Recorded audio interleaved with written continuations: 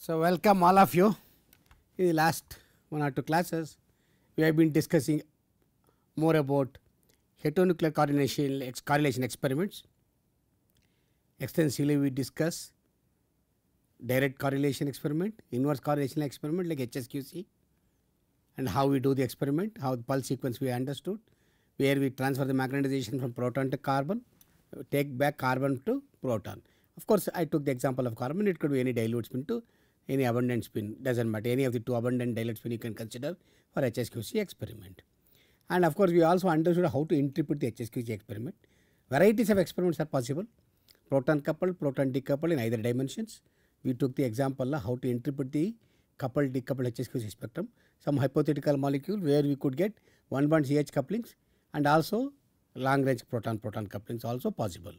So, we could get like analogous to the, if you take the coupled spectrum, like in the proton spectrum you have carbon 13 spectrum, proton carbon 13 satellites. From the satellite spectrum you get HH coupling. Identically in the direct dimension, in the proton dimension, you get proton chemical sheets plus one bond CH and also HH couplings. That was the coupled HSQC. In the decoupled version, CH coupling will remove and we get only HH couplings. So, many such examples are available to interpret the spectrum, and that we took a few examples to say how we can interpret a realistic example of the molecules. But of course, in a crowded region, what we can do is we can identify CH carbon, CH2 carbon, CH3 carbons based on the number of protons attached to carbon. How we do that? In the carbon 13 number, when we understood, we also discussed about depth sequences, depth 45, depth 98, depth 135 are the 3 experiments used to identify different carbons, like carbon 13 editing we can do to identify different carbons.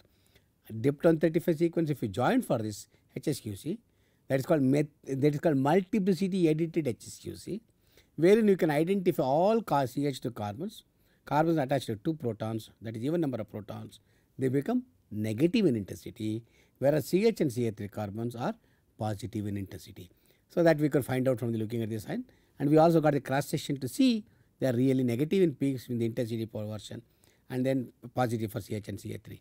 And of course, example of the 3-heptanon, methylheptanon and ethyl acetate we took to see how we can interpret the HSQC spectrum. So, we will continue with from that now with another example, 1 or 2 examples, a few more examples, and then we will see what are the other things we can do and few more details about HSQC we will try to understand. Of course, this we started also, I discussed this.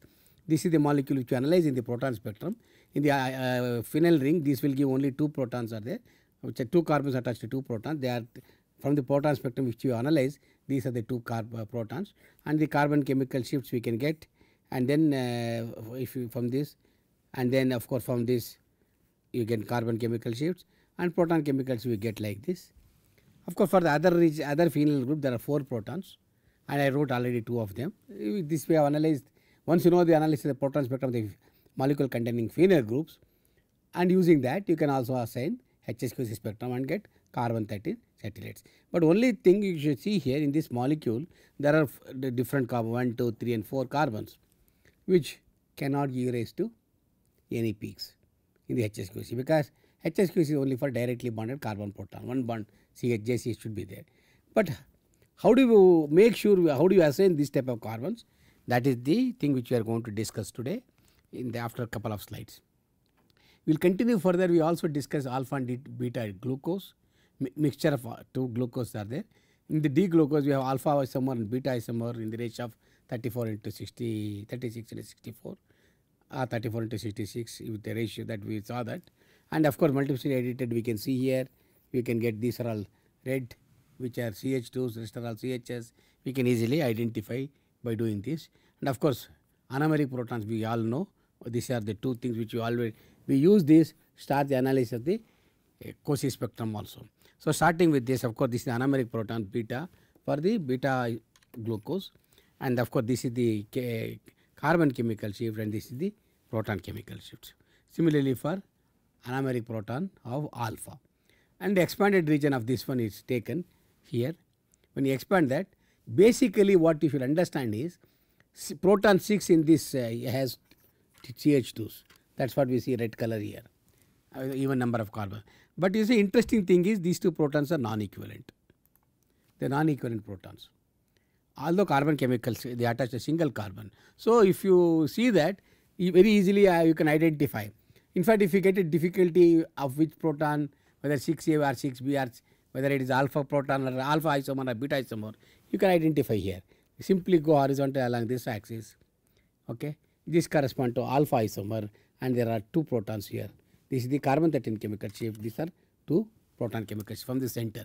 If in the crowded region, just from the center we can identify the chemical shift here also. So there is no confusion at all. Here also, if you see, this is the carbon chemical shift. Exactly from the center you get proton chemical shift for both alpha, 6A and 6B of the beta isomer. This is the advantage. Same carbon, two different protons are attached, but non-equivalent to different chemical shifts, that easily you can assign by using HSQC like this. This is an advantage of that. Of course, same thing when you expand it, you can clearly see for the alpha, for the proton 4, again alpha beta, when there is a crowded region, very easily you can identify which is which. Okay, this is the extension of those things for alpha and beta isomers. All of them very easily you can start doing that. This is the beta isomer, proton 2. This is carbon 13. Similarly, this is for 5, this is 2, alpha, all beta and alpha carbons. Protons we can get chemical shift also. Of course, from HSQC also you can get proton chemical shift. Since you already analyzed the Cauchy spectrum, very easily we can go and continue with this thing. Okay. With this, of course, HSQC spectrum is fairly easy to interpret like HTCR experiment. There is no difference at all. One thing we may have to answer the question. In a molecule, you have long range couplings. 2 bond CH, 3 bond CH also is there. But we observed only 1 bond correlation in HSQC, 1J-CH correlation. The question comes, why 2J-CH and 3J-CH correlation peaks, cross peaks are absent in HSQC? If you have to answer that, first of all, we have to find out the cross peak intensity. I don't have to go into the mathematics of that and understand, discuss everything. It is all very lengthy mathematics. One can find out what is the cross peak intensity. The cross peak intensity is simply given by an expression like this: alpha into sin squared pi by 2 star into J observed or J filtered. What is J observed? Is the actual JCH value. J filtered is the value used for calculation of the mixing time. What is J filtered here? In our case, J filtered is 1 bond is 1JCH. Observed is usual. Okay. So for J filter is set for using 1JCH as 135. But in the long range coupling, if I have to see in the what is JCH, long range coupling is of the order of 5 to 10 hertz. Sometimes 2 bond, 3 bond if you want to see, let us say 4 hertz or 5 hertz will be there. What is the intensity of the cross peak of when the long range coupling is of the order of 4 hertz? Just plug this value into this equation. There is not a big mathematics. We have sin squared pi by 2. J observed is the value which we are looking for. We are observing long range coupling. And this is the filter we have set for 1J, 135 hertz. That is some value I have chosen. It can be anything. Approximately around 140 to 150 hertz is what is normally chosen. Let us calculate the intensity of the cross peak due to long range coupling. First, J filter I use 135. J observed I use 4 hertz. I have plugged in the value. Sin squared pi by 2 into 4 divided by 135. This is the equation. See the equation here, J observed or J filtered. So observed is 4 hertz. I want to see why I am not seeing the cross peak if there is a long range coupling of 4 hertz in HSQC spectrum. 1JCH is 135. Just use simple calculator. Calculate this value. Calculate what is this value of sin squared for this particular value. This value you can find out, it is 2.6666 and sin squared value of that is 0.0022. What does it mean? The cross peak intensity is 0.0022 percentage with respect to JCH, one by the filter what you have used. That is, it is 0.2% intensity. If JCH peak is 1 bond coupling is of some intensity 1, let us say. Compared to that, the relative intensity of the observed peak for long range of 4 Hz is 0.2%. Hardly you can see that. That is the reason you will not be able to see that. You understand why one band coupling only are seen in HSQC. Why we are not seeing the long range coupling is because of this. Intensity, if you calculate for 4 Hz, it turns out to be 0.2%. Okay, you may say 4 Hz, why it is not a realistic value. Let us take some other value, 8 or 10 Hz, 15 Hz. Doesn't matter. We will see 8 Hz. Let us see it double the long range coupling. Instead of 4 Hz, I look for peak which is 8 Hz. Why I don't see that? We will plug in this value, sin square pi by 2 star 8 over 135, and this is 5.333, and sin square of that is 0.0084. What does it mean? Intensity is 0.86%. Even then you don't see. We are looking at carbon 13, remember. HSQC, we are seeing carbon 13 long range correlation. So, with proton, and this is such a small intensity, the cross peak compared to the cross peak you get for 1JCH set of 135 Hz, you will not see that. If cross peak for 1JCH is this size of this value in the area and other one is this much. So, relatively it is so weak you do not see it. That is the reason why long range couplings are not seen in the HSQC experiment. Okay. So, the cross peaks are too difficult, usually not seen because of this very low intensity. Of course, in some example I want to warn you, you can get long range JCHR also, they are quite large, because JCH in this molecule like this, for example, in a phenyl group with C double bond CH, you know 2JCH here is nearly 50 Hz. It is not 8 Hz. Now plug in this value here, and for in this molecule, this carbon to this proton coupling is about 26 Hz. That is too large. See 49.5, almost more than 1/3 of 135 Hz. As a consequence, they will give rise to peaks. In such examples, long range correlations are also seen in HSQC, but with weak intensity. You can calculate what should be the intensity of that peak compared to 1JCH. It is reasonable value intensity in this case compared to previous example. So, these are all specific examples. You may get long range correlations also. One may ask a question, am I doing HSQC only for carbon 13? No. Most of the time biomolecule people, when they study proteins, peptides, etc., they have molecules like this. For example, in the case of a tetrapeptide, we have NH. I told you these correlations, each amino acid has an NH group, we can get the nitrogen 15 proton HSQC. Then you can identify chemical shift of the nitrogen you get and correlate those NH peaks to corresponding proton chemical shift. And if you have a bigger molecule like protein, there is n number of protons, huge complex HSQC spectrum you are going to get, and we can start interpreting each of them. And this is a simple example of this case. We are going to see 3 peaks are here and 3 NH peaks we are going to see here. Okay. Okay, this NH2 is there, this 3 NHs are there, and of course this is also there one more, but we are seeing, of course this may be overlapped here. These are 3 doublets, these 2 doublets are overlapped here. Okay, and if you take the projection of that, you will see that. And this is the projection of HSQC for the previous molecule. The spectrum was obtained in just 1 hour. Remember, just 1 hour, and we are going to get the signal. The same spectrum without HSQC, conventional way, for 15 hours, no signal, nothing is seen, because nitrogen 15 is inherently very low sensitive, very insensitive nuclei. So, you see, you are not seeing any peak at all. This is the advantage of HSQC. So, HSQC, what I want to summarize here is, you are not only seeing carbon 13 proton HSQC, you can get nitrogen 15 proton HSQC also, and especially in the biomolecules like peptides and proteins, nitrogen 15 HSQC is routinely used, and you can see a reasonable intensity of the peaks in the cross peak. And if you take the projection, we will see very good peaks with very good signal to noise ratio compared to the direct observation of nitrogen 15. So, this is what I just wanted to tell you about nitrogen 15, carbon 13 proton, nitrogen 15 HSQC. You can take any other heteronuclei also, no problem. So, basically we understood how do you interpret the HSQC spectrum, why we do not see the cross peak in HSQC, especially due to long range carbon proton or nitrogen proton couplings. So we understood that and took a lot of examples to interpret everything. And we need to understand another experiment called HMBC, heteronuclear multiple bond correlation. Multiple bond means not several at a time. Two nuclei separated by multiple bonds. That is what the convention meaning. So multiple bond correlation, we can use that.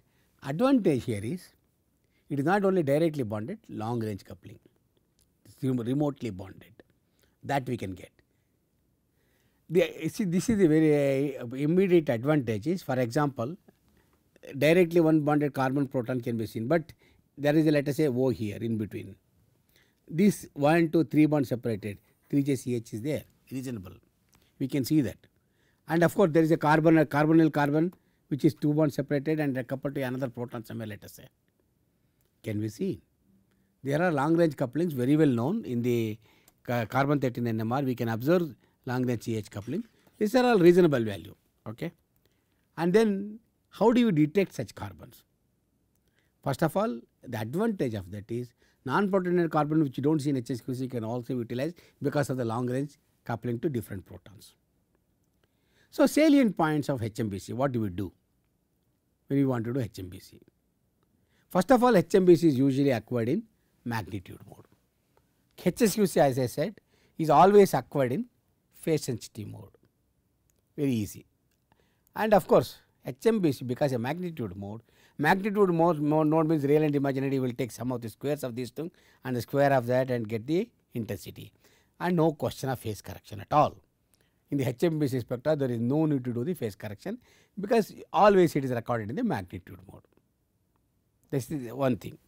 Secondly, usually HMBC is acquired without decoupling. There is no need to do the decoupling here because long range coupling is there, which is very weak. And of course, there is no advantage of this. There is no restriction the acquisition time. You can acquire for a long time. That is an advantage. So it is always recorded without of course, you can do the decoupling. There is nothing. Nobody can stop you. But generally, it is done because of that without decoupling. And here, cross peaks are always split into doublets in the F2 dimension. Why? We are not doing decoupling.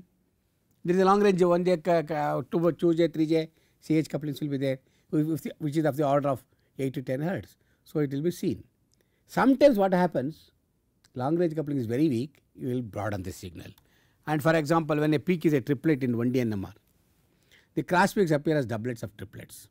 Because 1J coupling is here, cross peak, and in the 1H NMR it is a triplet, and the cross peak will be triplet like this, doublets of a triplet. And another thing is, remember HMBC is very, very less sensitive than HSQC. Why? Very easy, you can understand. Remember, in the long range, I told you even during the Toxi polarization transfer, when I told you the polarization transfer efficiency is better if the coupling strength is larger. If the coupling strength becomes very, very weak and remotely far away and very weak coupling, magnetization transfer efficiency is less. Obviously, if you go to 2 bond coupling carbon proton, 3 bond coupling carbon proton, their strengths are so small. As a consequence, the magnetization transfer takes enormous amount of time. It takes more time, not very fast. During that process, what happens? Spins also start relaxing. There is a signal loss. When the spins relax, they go back to magnetization go back to Z axis. As a consequence, when they are detecting the signal in the XY plane, it is less sensitive, less signal is there. As a consequence, HMBC is less sensitive compared to HSQC because of the relaxation during long delays. HMBC usually requires twice as many scans as possible on the same sample. That means it is very, very signal averaging. If you have to do, you have to acquire for more number of scans because signal and sensitivity is very, very low. And generally, this is the HMBC sequence. I told you HSQC sequence, don't forget that. We have HSQC sequence is polar inept sequence, T1 period. In the T1 period, you can apply 180 pulse for breaking the carbon-proton coupling, reverse inept, detect the proton and decouple the carbon. You do not forget that, that is a sequence for inept. In the HMBC sequence is a different one. Look at it, it is a simple proton carbon. Here we have a filter called long range filter, which is given a symbol delta L. This delta LR is tuned to detect correlation via small couplings. Here we deliberately have to suppress the one bond coupling. Remember, we have a long range correlation to be detected. So one bond correlation will be huge intensity. We have to subtract that. That is an important challenge here. So we have a filter which is tuned to detect long range coupling, and the rest of the thing is very simplest possible way it can be done. This is a simple sequence, and we detect the proton. As I told you, no decoupling, always observed in a coupled manner. And of course, the same thing you can do by using what is called the pulse field gradients. There is an advantage of that, pulse field gradients. Okay, so when you apply the pulse field gradients like this, remember I also told you when we wanted to subtract the carbon 12 attached proton signal or nitrogen 14 attached proton signal in the HSQC sequence, we can do two ways. One is by phase cycling, other is by field gradient. That is what I told you. Same way we can also do with the pulse field gradient, we can apply that. This is the same experiment with a pulse field gradient version of that. What is the delta LR, the long range delay that we have to use to see the correlation of the long range coupling? Remember, long range coupling NJCH is very small value. Set this delta LR equal to 1 over 2 times the long range delay, approximately 100 millisecond will be the one. For that is a small long range proton coupling to evolve about 5 hertz to 10 hertz. 100 millisecond is the long range delay, that filter delay we have to apply in the beginning of the pulse sequence. This delay is essential. Then these magnetization the spins due to long range coupling, they will start evolving. Okay. And this during the LR period, because it is a huge value, remember 100 millisecond, what is going to happen? There are also proton-proton couplings in the molecule that will also evolve, because the strength of the proton-proton coupling is almost equal to that of the long range coupling. Long range JCH is about 8 to 10 hertz. What is the proton-proton coupling? Around 10 to 15 hertz we saw, similar magnitude.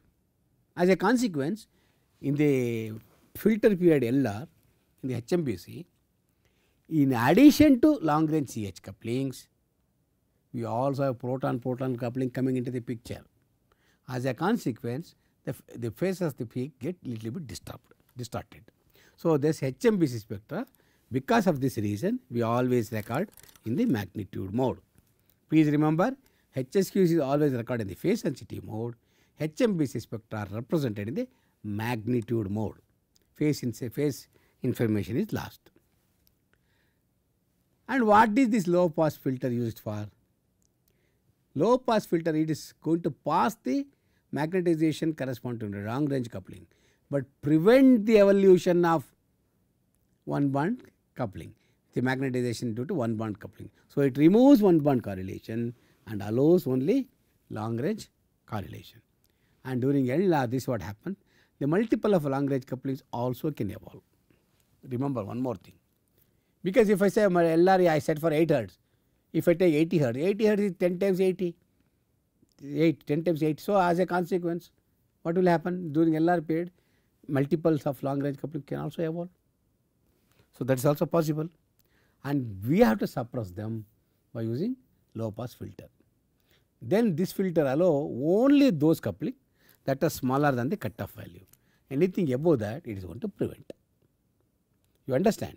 Remember, in the long filter that you are going to use in HMBC, multiples of long range couplings can also evolve. For example, long range couplings is, let us say, 8 hertz. 80 into 10, if you take 80 hertz coupling, if it is there, correlation, that also can evolve. So you have to suppress that by using low pass filter. And then that low pass filter, the advantage is it allows only those couplings that are smaller than the cutoff value set. Anything above that, it is going to be removed. And this is why HMBC sequence generally you have two filters. One is a filter for the long range coupling for evolution, other one to prevent the long range evolution of this one bond couplings. So that means we have two filters. One is called a J accept filter, other J reject filter. What is that J accept? J accept is set to very small value, 8 to 10 hertz. This is what we want to detect, long range correlation. J reject is set to one bond CH coupling. This is which we want to reject, stop it. Don't allow it. See, if you know in physics, you would have understood low band pass filter and reject filter. Something will be allowed, something will be stopped. Here we have two filters. One to pass the coupling correlations coming because of long range correlations, long range couplings. One to stop the correlation coming because of directly bonded one bond proton correlation, that coupling of the order of 135. And the J reject is used to remove correlations of 1JCH. These are all called HSQC cross peaks. You know that HSQC cross peaks is because of 1JCH. That HSQC cross peaks are to be suppressed. So J reject will suppress the HSQC cross peaks, will allow only long range correlations. And this is the basic low pass filter that we use. Okay, and this is the usual sequence. And we have in between the low pass filter is put in such a way, first carbon 13 pulse creates multiple quantum coherence. That is for 1JCH only. Delta 1 is set for 1JCH, this filter. LR is for long range. Delta 1 is for one bond. So this one delta 1 is set for 1JCH as a low pass filter, and what will happen? And this creates multiple quantum only for one band CH because this is calculated for that value. And this delay is very short compared to long range. Remember delta LR when we calculated, it is of the order of 100 millisecond. This is much smaller because it is a large coupling. As a consequence, in this delay, short delay, NJCH will not evolve. That is how low pass filter will filter this thing. Okay. The filter element is placed at the start of the HMBC sequence prior to the transfer of polarization onto carbon. That is the filter sequence. That is what we saw in the sequence. Then we do two experiments. One experiment with the sign of the first carbon 13 pulse plus X, other is minus X. And sign of the phase, receiver phase is always kept unchanged. This is an experiment we do. And then what we do is do the addition of both the data. When we remove that, one bond correlations are suppressed. You remember how do we do the suppression of one bond JC correlation HMBC? We have a filter here. We set the value for the filter for long range coupling and do two experiments. And with the first carbon 13 pulse here a carbon 13 pulse plus X and minus X is there. First once you do plus X, second time you do minus X, and then do the two experiment, keep the receiver phase constant both the times. After both the experiment, do the co-addition of the data. When you do the co-addition of the data, one bond JCH correlations are suppressed, that will removed. And then we are going to detect only long range correlations. This is what normally is done. But of course, there are always difficulties in the experiment. When you do, there will be always some leakage, some signals won't be very good, some distortions will be there, imperfections will be there. As a consequence, there are certain difficulties, certain complications will be there in any experiment. This one can improve it. We can keep on improving the sequences so that we can get better and better correlations. One of the improved sequences is what is called a Bird sequence. Bird sequence is bilinear rotation decoupling. Bird means bilinear rotation decoupling pulse. It is alternate to low pass filter. Instead of doing a low pass filter, we can use a bird sequence. What is this bird sequence does? I will explain to you in a short way, very simple way. Bird element, this is called a bird element. Bird element, we have a proton pulse, 90 pulse, with a delay, proton 180, delay, proton 90, and then At the same time, carbon 13 channel, when the proton 180 is applied, carbon 180 is also applied. And the delay in both the cases is set to 1 by JCH. This is how the bulk element is used. But how does this bulk work? How does it do the filtering? We will see this thing. The vector picture of the bulk element will understand.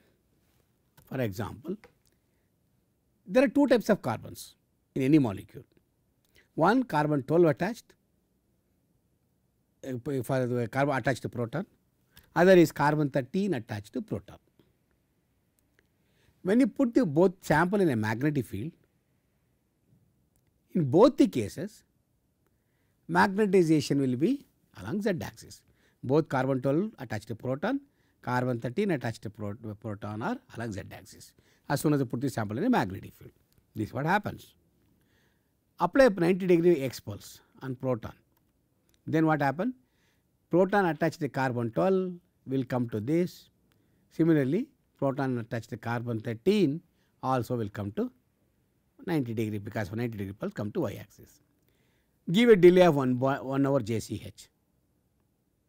Here the trick comes. What happens? This magnetization start moving by a certain angle. We know how much it moves. We know how to calculate also.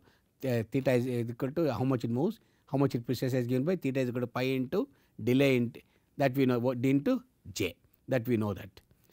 So we apply this, and if you see that this start moving like this, it is single component vector, there is no j coupling. Carbon 12 will not couple to proton, carbon 12 spin is 0. So it is still a single, only keeps precessing, evolves on its chemical shifts. Whereas carbon 13 attached to proton is a doublet. This antiphase doublet will be created after certain delay. Then continue further, immediately apply 180 pulse. The 180 pulse takes the magnetization which was here to this axis, and then continue to process in the same direction, like here. It was going like this, it continued to process. But whereas this antiphase remains same, that nothing will happen. And what will happen is, give another delay after 180 pulse, this carbon 12 magnetization gets refocused along y axis, completely gets refocused. There is no chemical shift evolution. Similarly, carbon 13 vector, what will happen? If you apply give a delay, these vectors start moving in the opposite direction and they refocus along minus y. See the difference. Carbon 12 magnetization at proton magnetization attached to carbon 12 will refocus along plus y, whereas carbon 13 attached refocus along minus y. And if now we apply 90-degree pulse, this will come to minus z axis, whereas this will go to plus z axis. What is going to happen now? See, this now the advantage is effect of the bulk element, the selective inversion of the carbon 12 signal. See, carbon 12 attached proton signal is selectively inverted. Carbon 13 we did not invert, but we inverted only carbon 13, selectively attached carbon 12 proton. So, proton chemical shift evolution is refocused, heteronuclear one bond coupling evolve throughout. This is what happens. And for carbon 13 attached to proton, chemical shift will refocus, and after a total 2 delay, the doublet vector come back to z axis. By the final proton pulse, we can start detecting. Okay? And for carbon 13 spin, bulk has no effect, only carbon 12 attached proton, it gets inverted. So, with this I told you how the bulk works and everything. I am going to stop here, and we will continue with the analysis of the bulk sequence and few more HMBC spectra, everything in the next class. But this class we understood something about what HMBC pulse sequence.